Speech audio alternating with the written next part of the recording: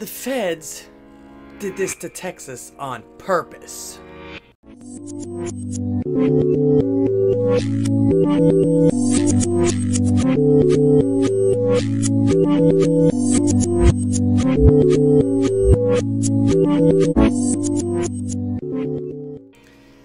Greetings and welcome back to Here's What I Heard. I'm Laura DeGoddess, your hostess. Thank you for clicking on my little acre of the internet today. All this pain and misery to try and prove that green energy, as they call it, is the wave of the future. Yeah, it is if you want a bunch of folks to die of exposure in their own homes. Take a look. This is Mary G. She was an 84-year-old great-grandmother. The Harris County Medical Examiner says she was one of 16 people who died of hypothermia in the county. Some of these deaths could have been prevented if only these people had known that there was a possibility they might lose power for days. This is a map that shows where the confirmed hypothermia victims were found throughout Harris County. One man was found near a park in Midtown. Another man was found inside his backyard shed. But most of the victims were found inside of their homes. KHOU 11 News. As you probably already know, I was one of the victims of the Arctic blast that pretty much devastated Texas for at least 5 days. Some folks are still reeling on the 25th of February, albeit they are no longer in any danger of freezing. But still, no water or power can be just as bad. You have medically assisted and dependent folks and others that depend upon utilities to be reliable, including phone and internet. So, as I read the federal government's Department of Energy's Order Number 202-21-1, it becomes clearer and clearer to me that the federal government, in order to keep up with their green energy ruse, refused to allow Texas to do what it had to do to be prepared for this weather event, which in turn left most Texans without the benefit of even the bare necessities of winter weather protection. Now, I'll try to read this order to you and comment when I can. I'm not a lawyer or a lawmaker, but I can read and comprehend things. Perhaps someone more well-versed in legalese can explain some of this stuff. You know, like Viva Fry. I like his vlogs about the law, but don't get me distracted. So, let's go through this and see what you think.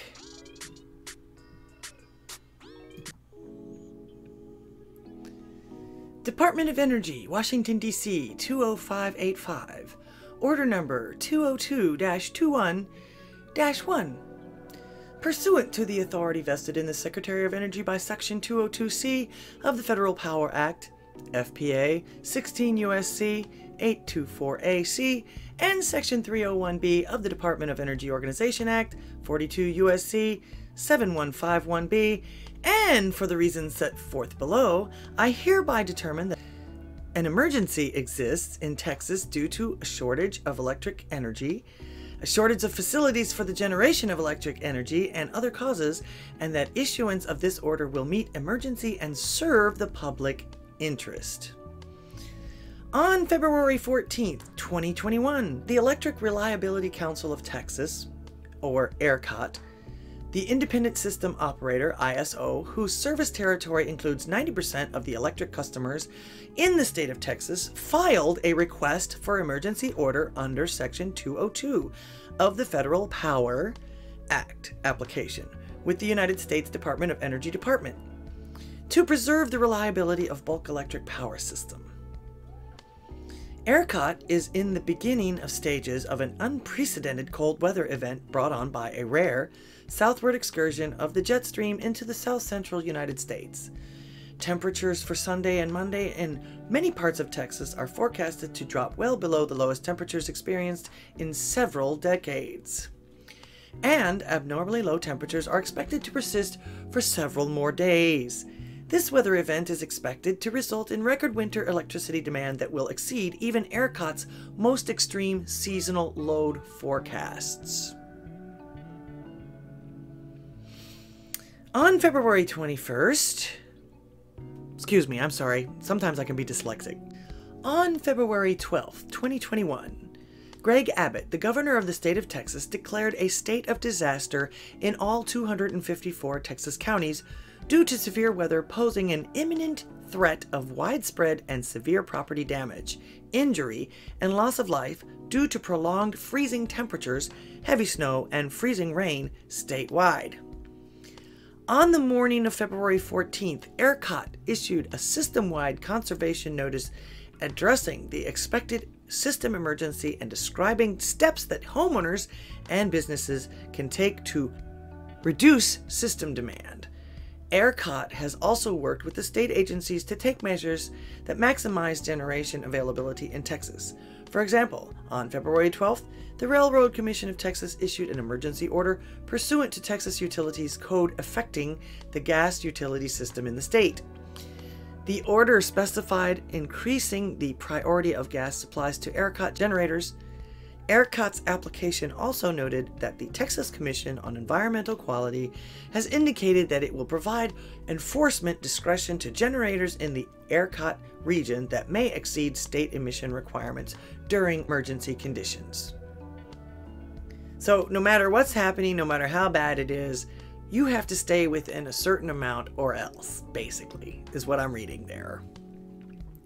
According to ERCOT, the measures taken by ERCOT and other state agencies may not prove sufficient to avoid rotating outages as much as 4,000 milliwatts. Moreover, ERCOT requests that the Secretary issue an order immediately effective February 14th, 2021 through February 19th, 2021, authorizing the provision of additional energy from all generation units to emissions or other permit limits in the ERCOT region. The generation unit specified resources that this order pertains to are listed on the Order 202-21-1 resources list as described below. Given the emergency nature of the expected load stress, the responsibility of ERCOT to ensure maximum reliability on its system, and the ability of ERCOT to identify and dispatch generation necessary to meet the additional load, I have determined that additional dispatch of the specified resources is necessary to best meet the emergency and serve the public interest for purposes of FPA Section 202C. Because the additional generation may result in a conflict with environmental standards and requirements, I am authorizing only the necessary additional generation with reporting requirements as described below. FPA Section 202C2 requires the Secretary of Energy to ensure that any 202C order that may result in a conflict with the requirement of any environmental law be limited to the hours necessary to meet the emergency and serve the public interest, and to the maximum extent practicable, be consistent with any applicable environmental law, and minimize any adverse environmental impacts. ERCOT anticipates that this order may result in exceedance of emissions of sulfur dioxide, nitrogen oxide, mercury, and carbon monoxide emissions, as well as wastewater release limits. To minimize adverse environmental impacts, this order limits operation of dispatched units to the times and within the parameters determined by ERCOT for reliability purposes. In other words, I don't care what's going on, you may not exceed anything if it's going to mess with the environment. Like, all of this wasn't messing with the environment to begin with. It doesn't snow in Texas. It's not supposed to snow in Texas. How many people in Texas do you know have heavy coats that don't live in the panhandle? If you're a Texan. Now it seems like we've got one person making this decision. And I quote, "Based on my determination of an emergency set forth above, I hereby order." From February 14th to February 19th, 2021, in the event that ERCOT determines that generation from the specified resources is necessary to meet the electricity demand that ERCOT anticipates in Texas during this event, I direct ERCOT to dispatch such unit or units and to order their operation only as needed to maintain the reliability of the power grid in the ERCOT region when the demand on the ERCOT system exceeds expected energy and reserve requirements. Specified resources are those natural gas, coal, or distillate fuel oil generating units set forth on Order 202-21-1. Resource list subject to updates directed here and as described in paragraph D, which the department shall post on www.energy.gov. ERCOT is directed to update Exhibit A to its application with the anticipated category of environmental impact, i.e. sulfur dioxide, nitrogen oxide, mercury, carbon monoxide emissions, wastewater release, other air pollutants by 2100 Central Time on February 15, 2021. B.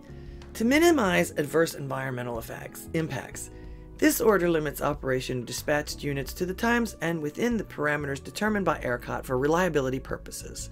Consistent with good utility practice, ERCOT shall exhaust all reasonably and practically available resources, including available imports, demand response, and identified behind-the-meter generation resources selected to minimize an increase in emissions to the extent that such resources provide support to maintain grid reliability prior to dispatching the specified resources.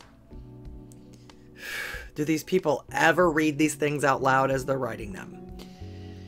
ERCOT shall provide a daily notification to the department reporting each generating unit that has been designated to use the allowance and operated in reliance on the allowances contained in this order. In furtherance of the foregoing and in each case subject to exhaustion of the available imports, demand response, and identified behind-the-meter generation resources selected to minimize an increase in emissions available to support grid reliability. 1. With respect to any specified resource that is an ERCOT generation resource or settlement-only generator whose operator notifies ERCOT that the unit is unable or expected to be unable to produce at its maximum output due to an emission or effluent limit on any federal environment permit, ERCOT shall ensure that such specified resource is only allowed to exceed any such limit during a period for which ERCOT has declared an emergency, an energy emergency alert, EEA, level 2 or level 3. This incremental amount of restricted capacity would be offered at a price no lower than $1,500 per megawatt hour. Once ERCOT declares such an EEA level 2 or level 3 event has ended, the unit is required to immediately return to operation within its permitted limits. So in other words, if you go over what they've already prescribed, even in the event of an emergency, you've got to pay $1,500 per megawatt hour. Now, I'm not sure exactly what that turns out to be or how much that ends up being. Maybe someone else can help me out with that. Like I say, I'm not a lawmaker and I have no idea about this stuff. I have trouble paying my own electric bill right now. 2. With respect to any specified resource that is an ERCOT generation resource whose operator notifies ERCOT that the unit is offline or would need to go offline due to an emission or effluent limit in any federal environmental permit, and to which ERCOT has issued a reliability unit commitment instruction, the operator may take all of the unit's capacity available to ERCOT for dispatching during a period for which ERCOT has declared an EEA level 2 or level 3. This incremental amount of restricted capacity would be offered at a price no lower than $1,500 per megawatt hour. Once ERCOT declares that such an EEA level 2 or 3 event has ended, the unit is required to immediately return to operating at a level below the higher of its minimum operating level or the maximum output allowable under the permit limit. So, no breaks for emergencies in this case. What exactly is our government doing for us? This is literally their job. In the event ERCOT identifies the need to exceed other relevant environmental permitting levels, ERCOT shall specifically identify such permitting levels, and DOE will consider ERCOT's request in good faith. Yeah, sure it will, just like you see on here. Don't do it or else you're gonna pay a lot of money. And guess where that money gets funneled to? Into paying. Actually, I've read that there's a couple of things, I'm not sure how true this is, I can't verify it, but I have read a few things that have come across several of my feeds that people are getting $10,000 and $15,000 electric bills now, and the lieutenant governor of Texas is telling people, well, you didn't read the small print. You should have known the consequences ahead of time. Too bad. But I still haven't figured out who these people actually are. So again, I haven't, are these big companies? Are these residents? Again, I haven't done the research on it. I've just seen a few headlines, so I can't verify any of that stuff. Anyway, just what I heard. C. All entities must comply with environmental requirements to the maximum extent necessary to operate consistent with the emergency conditions. This order does not provide relief from an entity's obligations to purchase allowances for emissions that occur during the emergency condition or to use other geographic or temporal flexibilities available to generators. So do as we say, or you get kicked out. D. In the event that ERCOT identifies additional generation units that it deems necessary to operate in excess of federal environmental permitting limits in order to maintain the reliability of the power grid in the ERCOT region, when the demand on the ERCOT system exceeds expected energy and reverse requirements, including any such entities to which ERCOT intends to issue a reliability unit commitment, ERCOT shall provide prompt written notice to the Department of Energy at askoe@hq.doe.gov. Seriously? We have to ask permission to some nameless, faceless Energy Commission person. Does that sound right to you? Especially as Texans? Come on now. Let's see. Identifying in an updated Exhibit A to its application such additional generation units, the fuel type of such unit, and the anticipated category of environmental impact. How the heck are they going to know that? At 9 o'clock Central Standard Time or 2100 Central Standard Time, whichever follows closest in the time to the unit identification by ERCOT to the greatest extent feasible.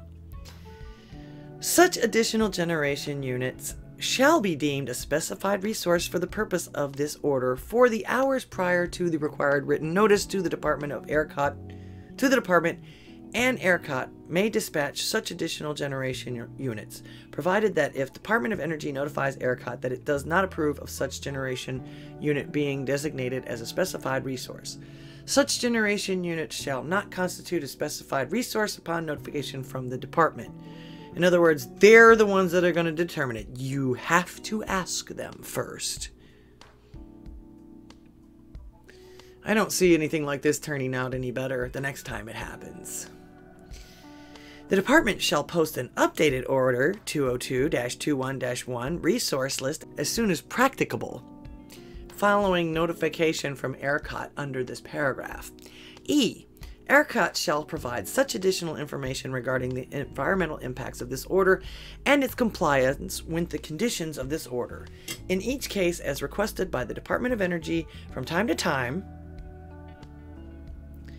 By March 1st, 2021, ERCOT shall report all dates between February 14th, 2021 and February 19th, 2021 on which the specified resources were operated, the hours of operation, and exceedance of permitting limits, including sulfur dioxide, nitrogen dioxide, mercury, carbon monoxide, and other air pollutants, as well as exceedance of wastewater release limits. ERCOT shall submit a final report by March 31, 2021, with any revisions to the information reported on March 1st. In addition, ERCOT shall provide information to the Department quantifying the net revenue associated with generation in excess of environmental limits accruing to non-RUC units in connection with orders issued by the Department pursuant to Section 202C of the Federal Power Act. F. This order shall be effective upon its issuance and shall expire at 11:59 p.m. Central Time, Friday, February 19th, 2021. With the exception of the reporting requirements in paragraph E, renewal of this order should not be needed, must be requested before the order expires. Issued in Washington, D.C. at 8:51 p.m. Eastern Standard Time on this 14th day of February 2021. David, I'm probably going to get this wrong, Huizenga, Acting Secretary of Energy. So this one guy, David, gets to decide what we get to do in an emergency. and essentially says, well, I'm sorry that you're having so much troubles, but don't go over or else you're going to pay a lot of money. Now, isn't that what FEMA is actually supposed to be for? Isn't that what the government is actually supposed to do for us when things like this happen? Because, I mean, it's not an everyday occurrence. Otherwise, everybody would be prepared for it. In fact, the North was making fun of us about it. But think about it. Have a snow day like you have and take away all of your snow amenities. Don't be prepared for it. You know, it's like when you guys are not prepared for the summer months when it gets really hot up there. You don't have air conditioning, etc., etc. Your houses aren't built to keep you cool. They're built to keep you warm because you live in the northern regions. That's just the way it goes. After seeing what all has happened and reading this edict, it only proves to me even more that these folks that are supposed to be protecting our better interests merely want power over us. They spew all of these race theories to make us hate one another, to help them do their jobs of fucking us all over. In my opinion, it's just like Tom MacDonald said. I think Black Lives Matter was the stupidest name when the system's screwing everyone exactly the same. And especially when we need them the most. And yet some people see this and want to give them more power and authority over us, under the guise of equality and equity. Well, you want equality? This storm and the folks that were supposed to protect us from this storm showed the most equality you could ever wish for. The storm and these folks didn't care who you are, what color you are, what you look like, what language you speak. This situation was equally imposed on all of us. And to add insult to injury, just a note, is actually kind of important if you're a Texan. Most of the board of ERCOT are not even Texas citizens. We've even got one on there from Germany, so it was also obvious that they don't want Texas to remain Texan anymore either. I hope this changes now that we know how they really feel about us. Oh, and I also noticed one more small little thing. They never once mentioned anything about the windmills. However, on a good note, and as much as possible, Texas citizens did all they could to help one another. Even if it was just to check up on folks. That, to me, is the true American way. I do hope you enjoyed my video today. As you can see, Bonkers insisted on being the star. Gets in his little cradle position and sleeps for hours. So, but I do hope you like this video today. If you do, please make sure you give it a like, a subscribe. Sharing is actually the most important thing in order for me to get more subscriptions.